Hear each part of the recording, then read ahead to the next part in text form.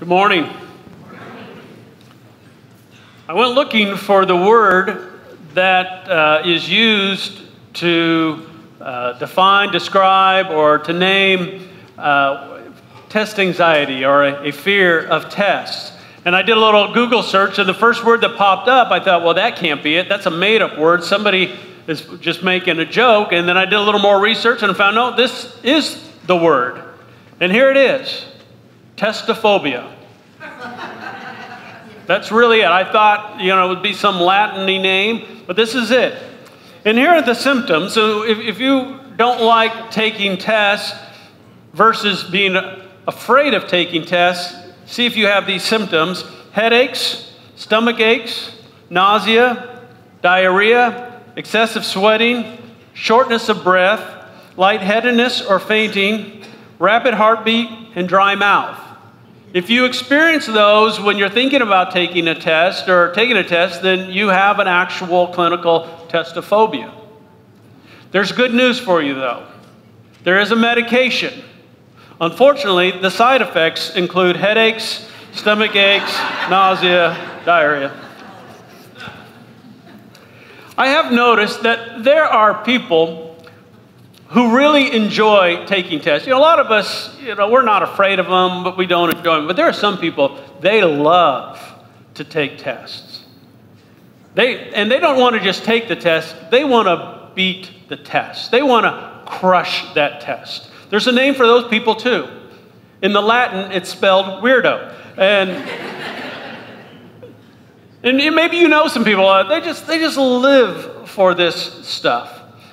And some of those guys that make up, I think, a part of that group are, we call them, there's a group of them in the military called Navy SEALs. And you may be familiar with that organization, and the SEAL stands for sea, air, and land, and they're able to operate in all three of those kinds of environments.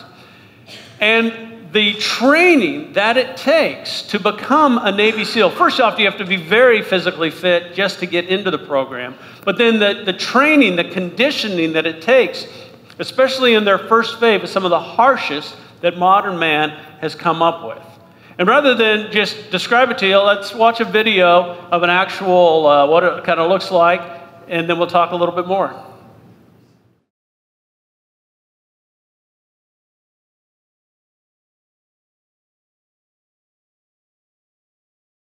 Who's ready to enlist? Whether we're facing a test of the body, the mind, or the spirit, our ability lies in the mind. The instructors who lead these men through this process know that the human machine is capable of amazing endurance, even in the harshest of conditions and environments. But they also know, and this is key, the mind must be made to ignore the pleading of the body.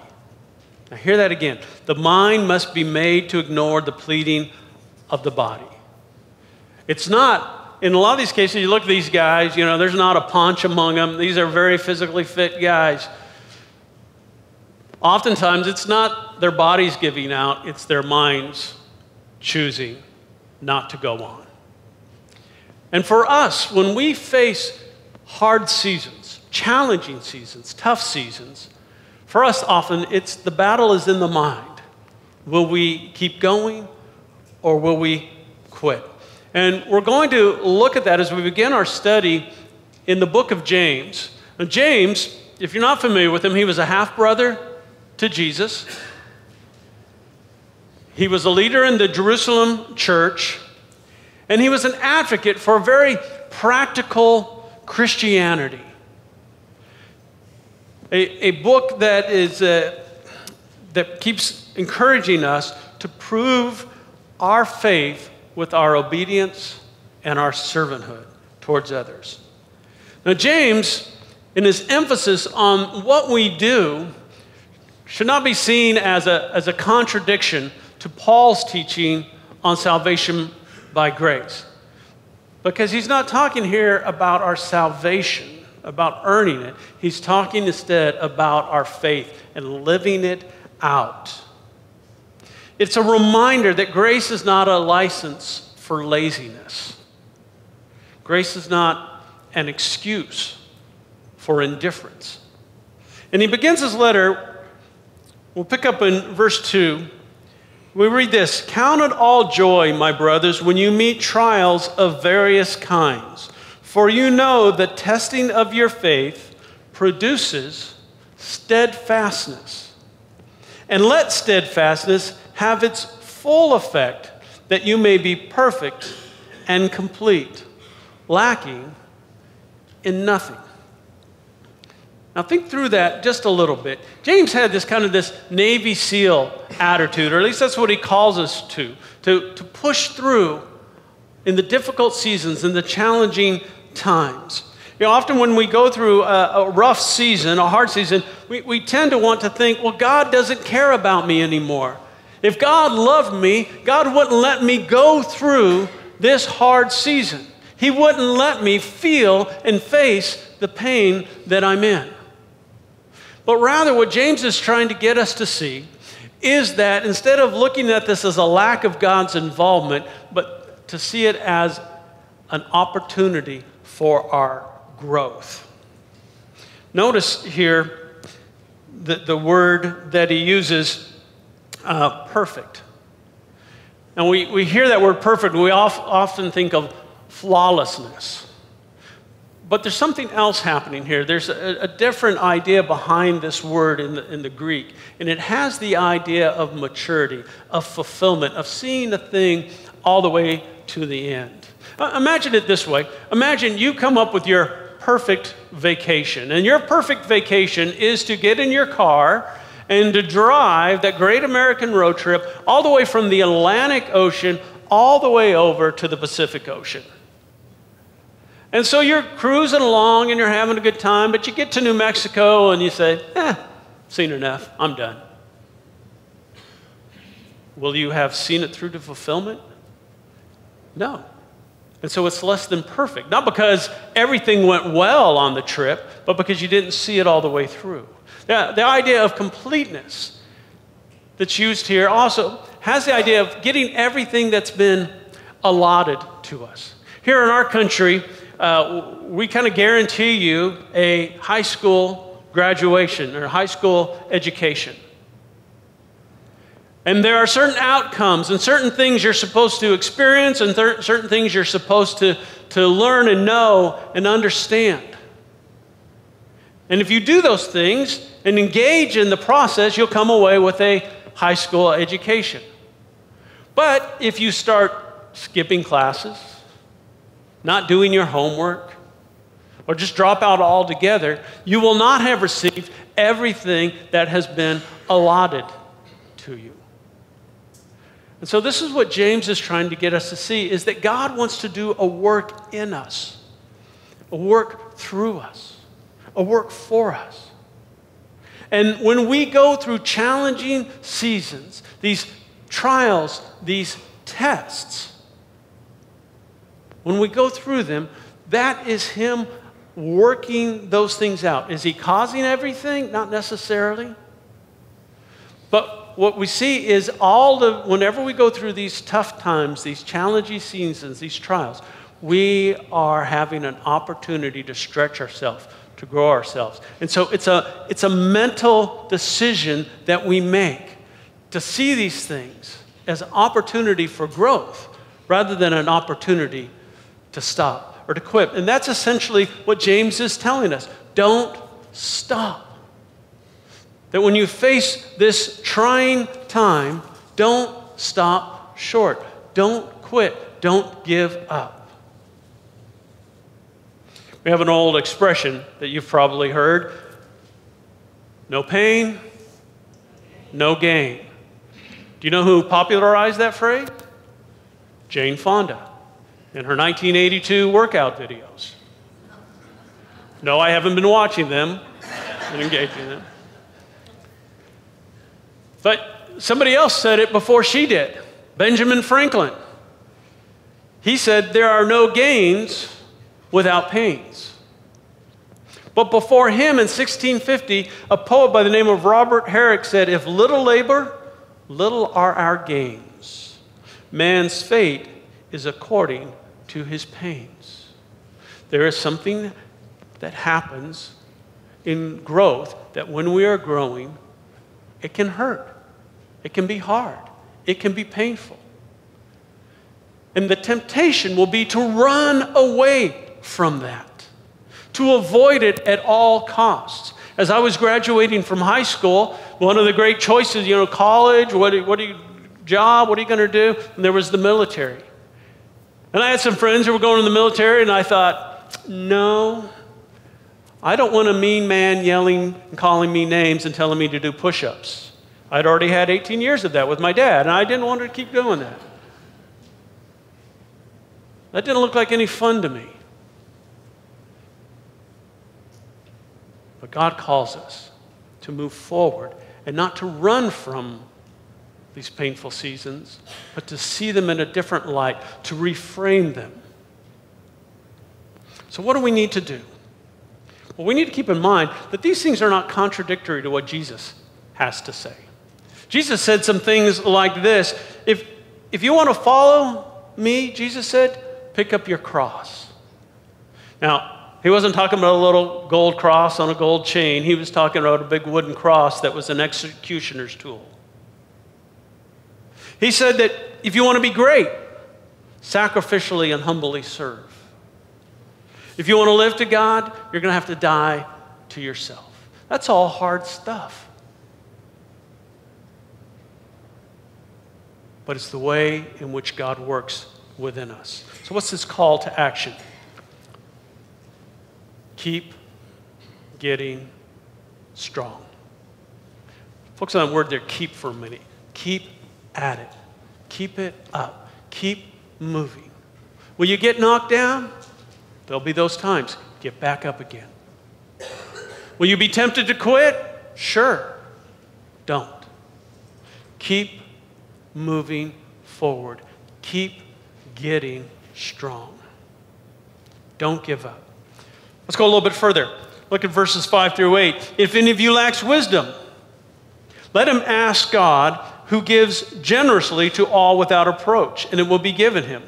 But let him ask in faith without doubting. For the one who doubts is like a wave of the sea that is driven and tossed by the wind. For that person must not suppose they will receive anything from the Lord. He is a double-minded man, unstable in all his ways. So one of the things what we're being called to do here is to kind of stabilize ourselves. And one of the ways we do that is to ask trustingly in God for something specific like wisdom.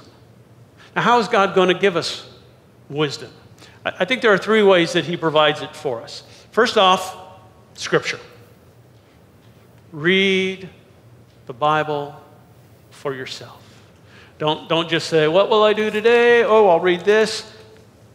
Put a plan together. Just start somewhere. Start in a gospel. Start in an Old Testament book, Psalms, Proverbs, Genesis.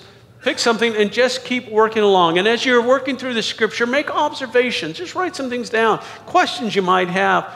Things that are interesting to you. And then look for those application points. And then pray about it.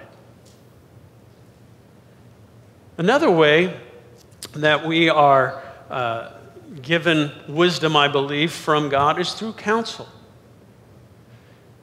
One of the wise things to do is to ask somebody who is where you want to be for their counsel.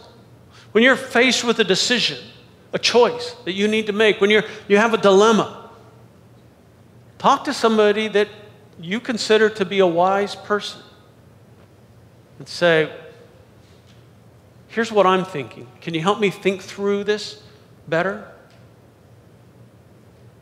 Don't be afraid to seek out wisdom through counsel. Sometimes that might be with a professional counselor who's not going to tell you what to go do, but will help you work through and understand what's driving you and what your options are. The third way that I think God gives us wisdom is through observation. Sometimes we have to just observe our own behavior. It should only take you one time touching a hot stove to know that you shouldn't touch a hot stove. It should only take you one time touching an electric fence to go, that's a bad idea. We should learn our lessons as we go along, making note. But we can also look around and see the behaviors of others and what people are doing and decisions they're making, and make some observations about what is working in life and what is not. Especially people who are seeking to follow Christ with their whole heart. Try to look for what's working well for them and how they approach life. Talk to them. Make your observations. Now, as you make your observations, you want to make some corrections, but you don't want to overcorrect. You know, if your car is driving down the road, and if you come over and you let two wheels get off to the side, off of the road, the last thing you're supposed to do is yank real hard and oversteer, overcorrect. Sometimes we do that in life. We have a bad experience and we say, I'm never doing that again. Some people won't come into a church because one time they had a bad experience in a church. Some people got their hearts broken. I'm never going to love again. Some people tried to make some friends and they ran into some mean girls or some bad boys. And said, well, I'm never going to try to have a friendship again. That's overcorrecting. Correcting is learning from the experience and making a good correction. If you were to fail, it's learning what caused the failure, what led to it, and then making those adjustments. So what we need to do is keep getting wise. Keep pursuing wisdom. Keep at it. Let's go on a little bit more. Take a look at verses 9 through 11. Let the lowly brother boast in his exaltation, and the rich in his humiliation, because like a flower of the grass, he will pass away. Now, this is interesting. In this first section of James, we're kind of given an overture, an overview of where we're going in this letter. And one of the problems is that there were some very rich people and some very poor people in this church. And they were giving a lot of deference to the rich people to the detriment of the poor. He says, for the sun rises with its scorching heat and withers the grass. Its flower falls and its beauty perishes. So also will the rich man fade away in the midst of his pursuits. There's a lesson here for us that we need to do. We always need to keep checking our perspective.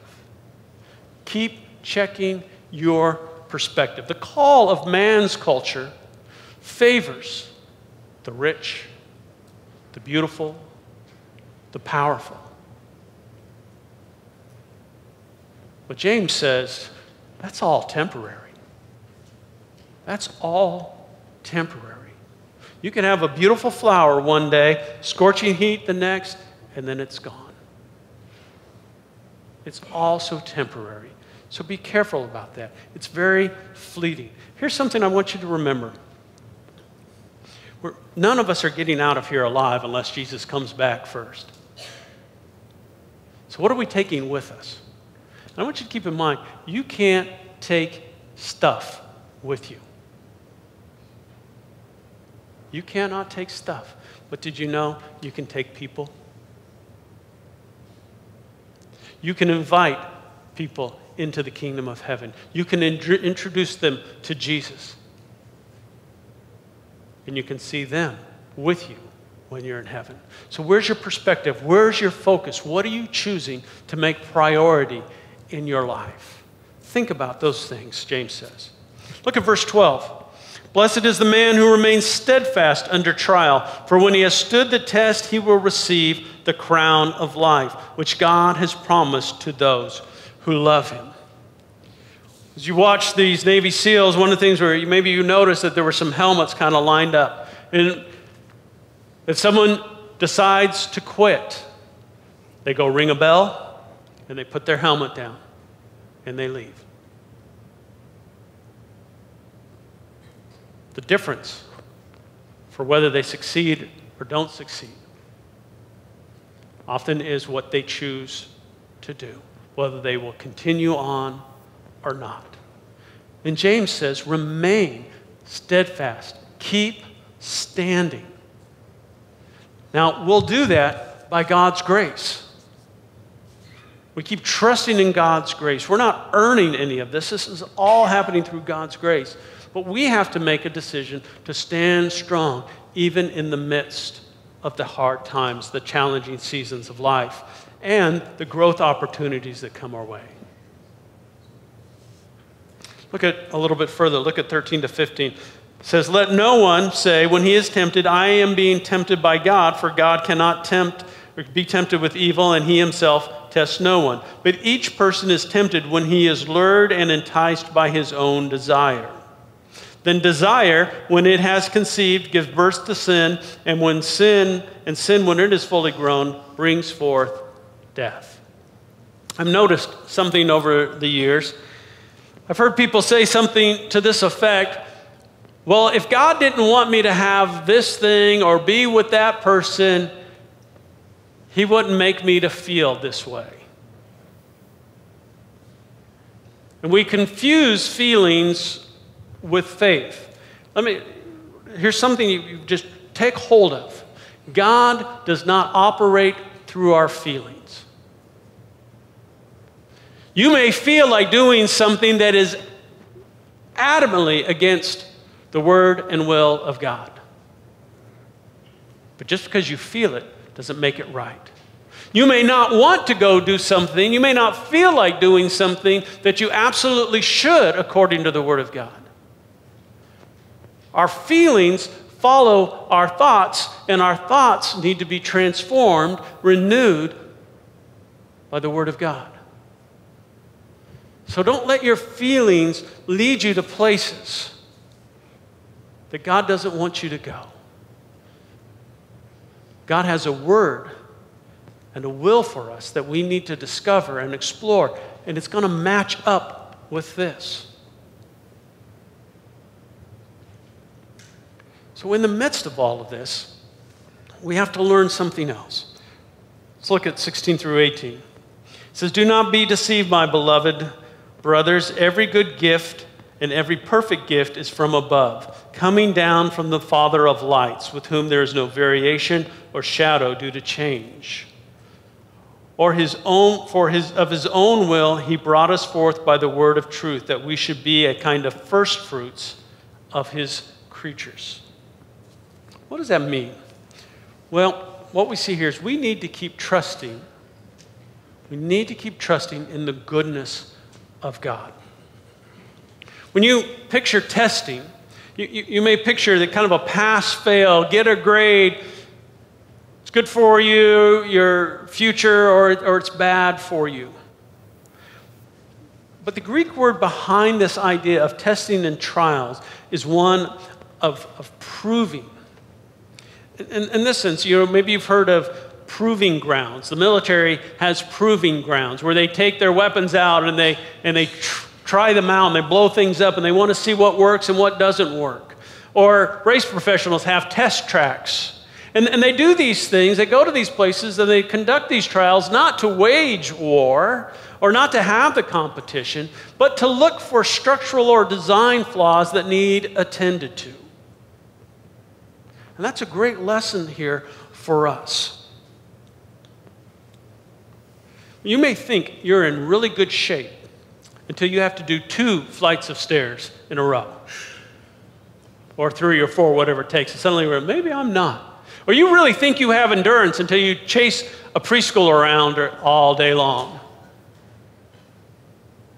It's when your faith seems fine when all is calm, but get some resistance, get a tough season, and suddenly you find yourself doubting and wondering and questioning.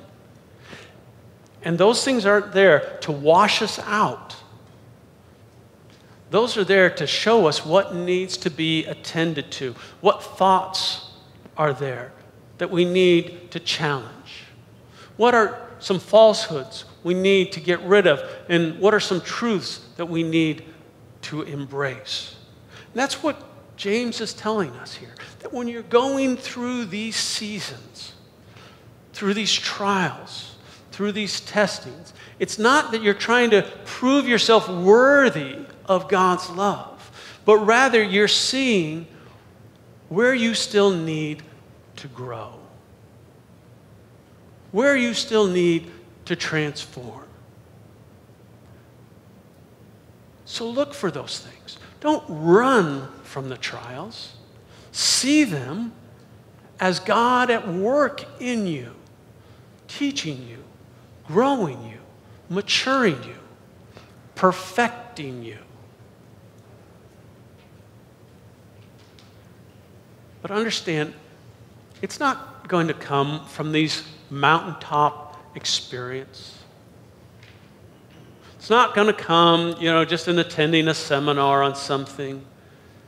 It's in the day-to-day, mundane, practical stuff of life that we experience these things. And that's why our series is called Practically Perfect, using the practical stuff of life to mature us, each of us.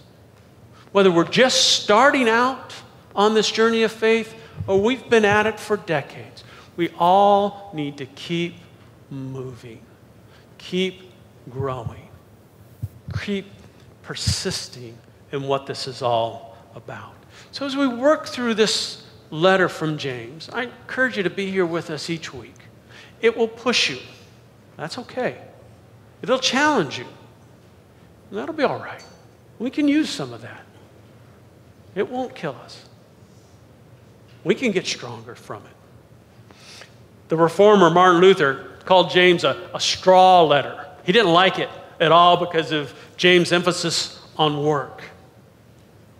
He didn't think it pointed sufficiently enough to the grace of Christ.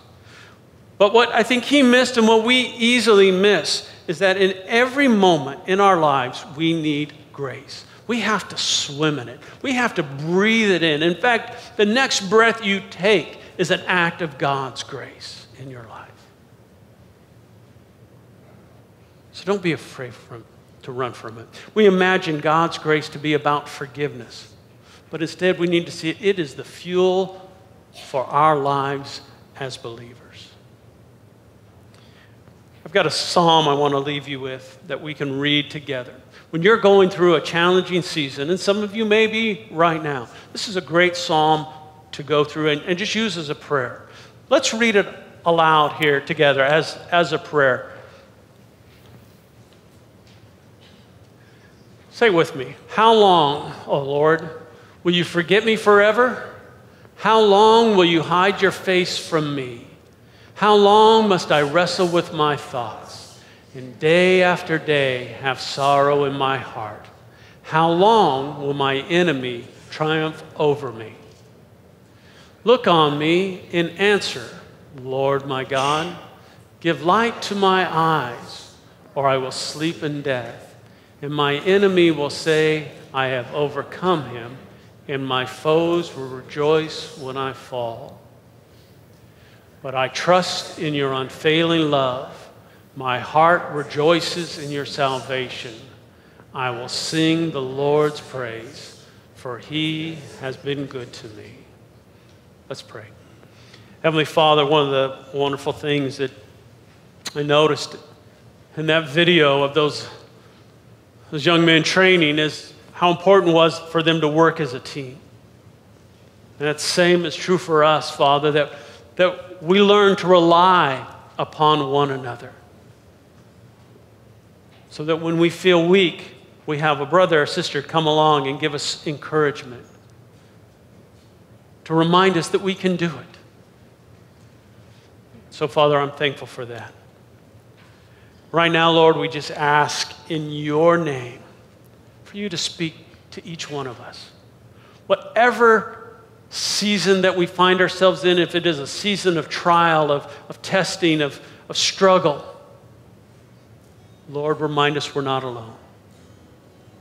Remind us that we have you, and we have our brothers and sisters in Christ. And we pray this now in Jesus' name. Amen. Thanks for taking time out of your day to watch this week's message. I hope it really encouraged you in your own walk with God. If you heard anything in the message and you'd like to speak with someone, or if you'd simply like to connect with someone on staff, we'd be really excited to hear from you. Please feel free to contact us at the email address or phone number below. Otherwise, thanks for watching.